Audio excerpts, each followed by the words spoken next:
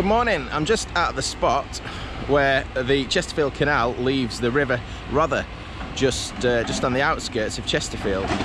Sorry, let me just get away. I was going to do some filming where the canal and the river separated, but it's a bit noisy around there. There's a big digger just on the bank end the other side. The reason I'm here today, the reason why I've come in here to do a bit of filming is we've had a little bit of dry weather recently, haven't we? We've not had much rain, and as a result it's caused river levels, reservoirs, whatnots to be rather low. So this section of the Chesterfield Canal relies on the River Rother to keep its water levels topped up.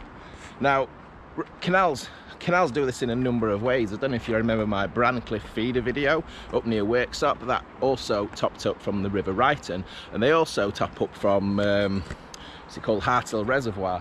That's another story. But here, right at the start of the Chesterfield Canal, you can see the crooked spire, just the distance there. It gets its feed from the River Rother, just where we started the video, just down there. So the local authority, I can't remember who it is now, have issued what's called a hands-off order to the Chesterfield Canal, which basically means don't feed any water off the river. And what that means is we see low levels on the canal and basically a lack of fresh water. So I thought I'd come down today and just have a look at what impact that's had on the canal up at the Chesterfield end. So this is how they control the water from the River Rother. It's only just round the corner there where the two separate. Now this isn't a lock. You might think it's a lock because it's got a lock gate, but this is so what's the name for it? This would be a sluice. As you can see, there's no change in levels here. The canal doesn't go up or down. This is just merely a barrier, which you can see is closed now. I can't remember what it looked like before, but those gates are closed, and that is stopping fresh water coming from the River Rother down there, downstream on the canal.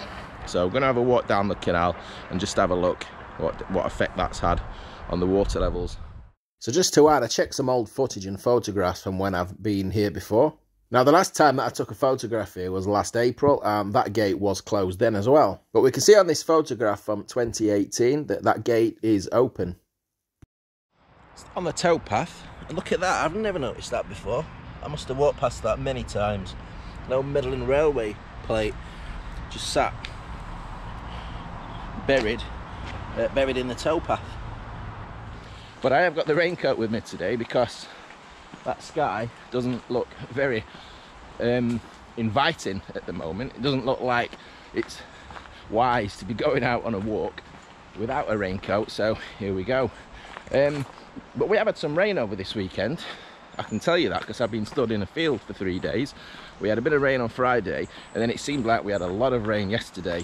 Now, I doubt that's going to have much impact in terms of water levels. I think it will need to be quite substantial for a number of days to top those up, but at least it's given the lawn a little bit of a soak in this weekend. Under the tunnel we go.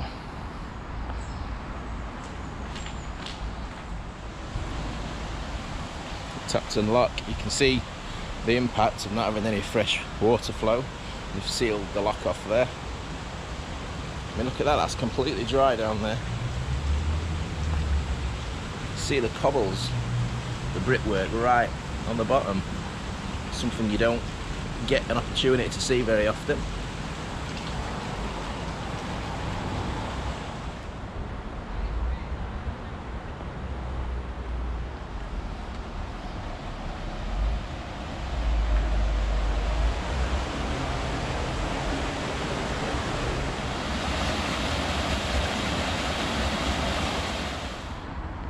Doesn't look to be too much impact on the actual water levels on this section, just past Tapton lock. But there was a sign, so obviously the impact on the canal from this hands-off order is they've had to suspend all boating activities, paddle boarding, kayaking, etc. I think if not for water levels, I think anyone would want to get in something that looks that stagnant. I don't think it'd be too pleasant. Not needed this yet. We're winning at life. So moved on a few miles now, down to Dixon's Lock, just behind me there.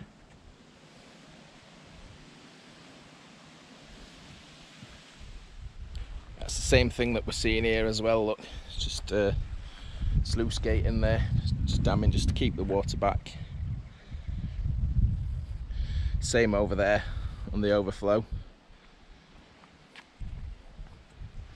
Deep water danger sign. Slightly ironic at the moment, but I suppose still relevant.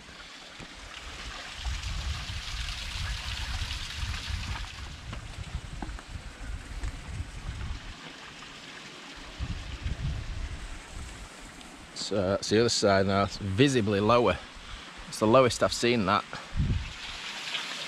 There we go, underneath the bridge at Dixon's Lock. You can see the usual water levels there. It's quite a few feet down, isn't it, that?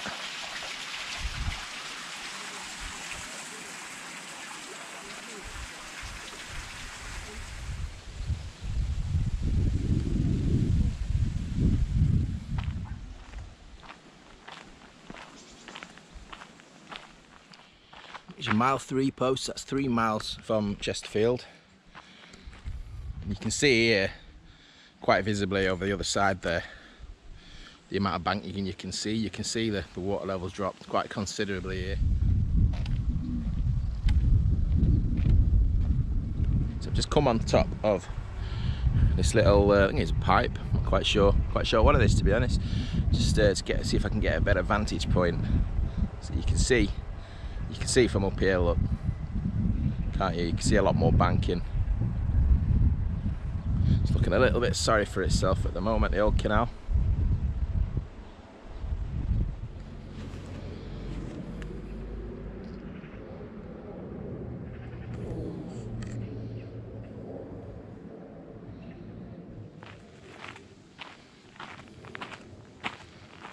So here's Hollingwood hub just coming up, and here's Madeline looking very sorry for herself.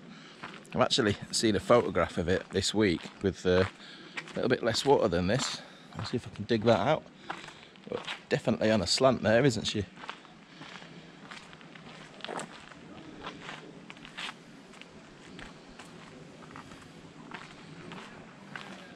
This time of year, start of the school holidays really, she should be out there. It's a bit of a shame really. It's a different vantage point up on top of what used to be the old Staveley Works railway station.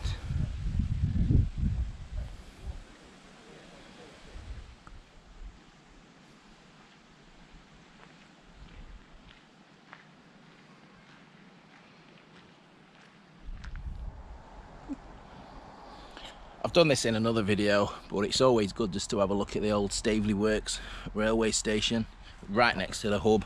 I've just come up just for a look over the canal.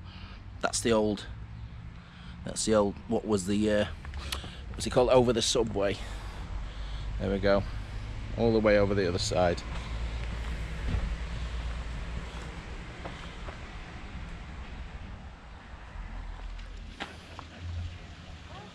Here's the hub, still quite busy, it's good to see.